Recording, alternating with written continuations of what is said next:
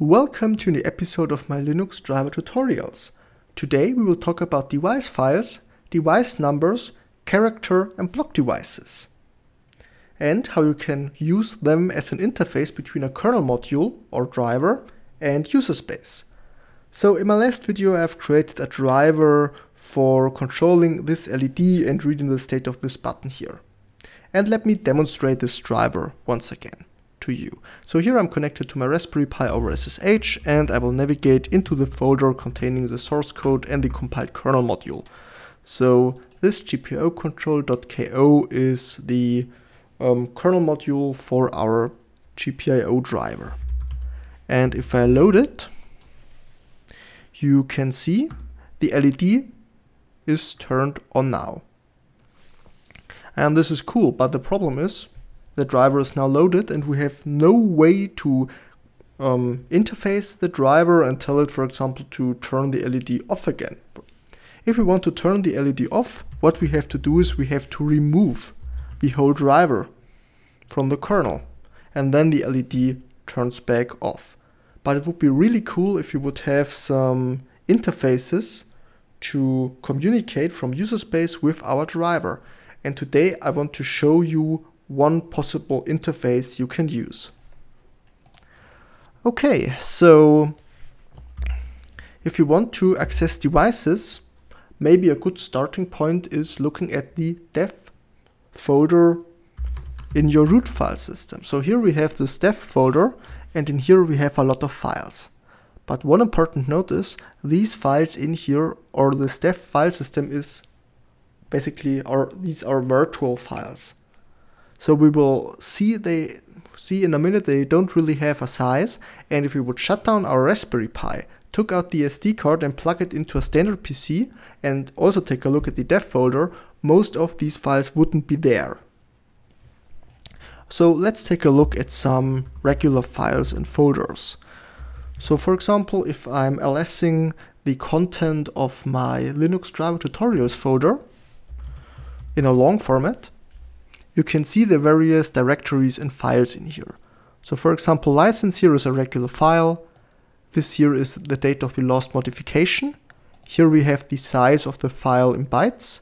We have the owner, the group and the owner this file belongs to. We have the permissions from owner, group and others. And this minus here indicates this is a regular file. For our directory, it's the same. The only difference is here we have a leading D, which tells us, okay, this here is a directory. But if we take a look at some device files, for example, let's take mmc block 0 and mmc block 1, p1.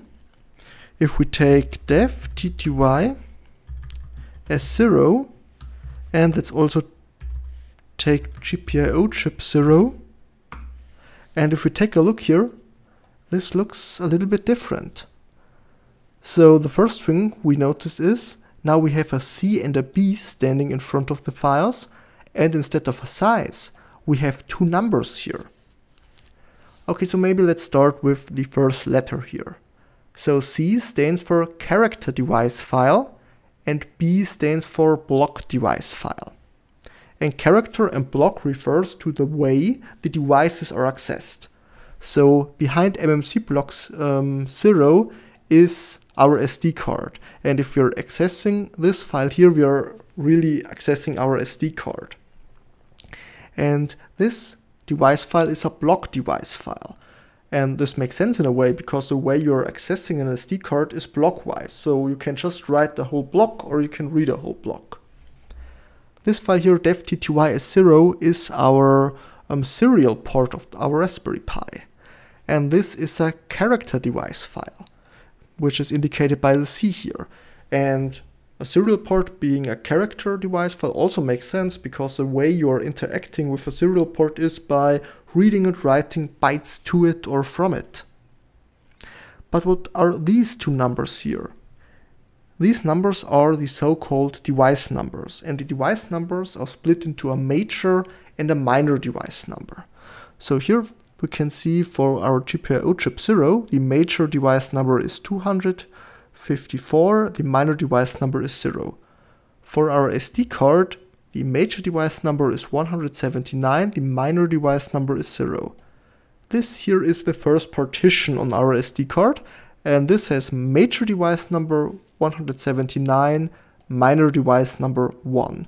So you can see these minor device numbers are incremented for various device files. Another example where you can see this quite good is if we take a look at TTY1, 2, 3, 4, 5, for example. Here you can see, yeah, the minor device number is increasing here. And if you want to see which device numbers belong to which driver, you can take a look in the proc devices file. So here we have a list of our block device numbers which are in use and our character device numbers which are in use. And for example, major number 4 is for our TTYS driver, or 179 is our MMC, so our SD card driver, and 254 is the GPIO chip driver, for example. But here in this file you can only see the major device numbers which are in use by our system.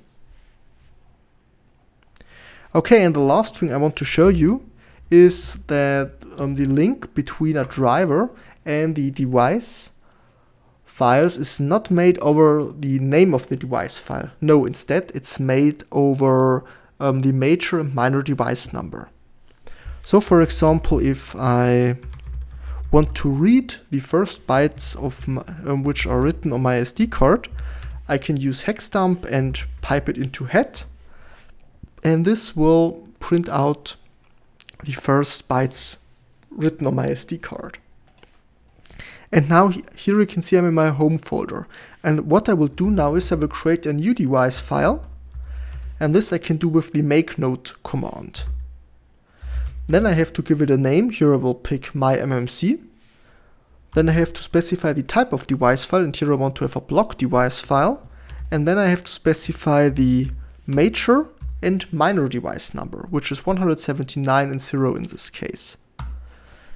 And after doing so, we have this my MMC device file in my home folder.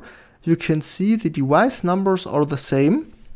And now if I run the hex dump command again, but now instead of def mmc block 0, I'm using my MMC and I'm piping it to head again, you can see we are also reading the same bytes. So what this hex dump command really does is, it's open this file, but the read is forwarded to the MMC driver, and the MMC driver then returns these numbers here.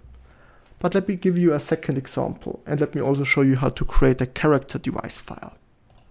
So here you can see I've shortened 2 pins on my Raspberry Pi. And these are the TX and RX pins of the serial port. So if I open up a serial terminal like screen, and open def-tty0 and specify a baud rate, and if I type something in, it's echoed back because the 2 pins are shortened. Okay, so let's take a look again at the device number of TTYS0, and we can see the major number is 4, the minor number is 64. So now again we can use make node to create a new device file. I will name it my serial. It should be a character device file, major number 4, minor device number 64. Here we can see it again that the numbers are matching here. And then if I run the screen command on my serial here, and let's specify the baud rate again. Yeah, it's still working and everything I'm typing in is still echoed. And the reason for this is, by opening and reading and writing from this my serial file, we are actually interfacing with the driver. And this made this magic happen. So the key takeaway is, device files are linked over their major and minor device numbers to a driver and not over their file names. And we have also learned how to create device files. and that they are character and block oriented device files. Okay, cool, so I guess that's it for today. In my next video I will show you how we can allocate an own device number in our Linux driver and how we can create a character device for it. If you enjoyed this video, or I hope you've enjoyed the video, and in case if you want to support my work, you can buy me a coffee on buymeacoffee.com/JonasForLinux. So thanks for watching and goodbye.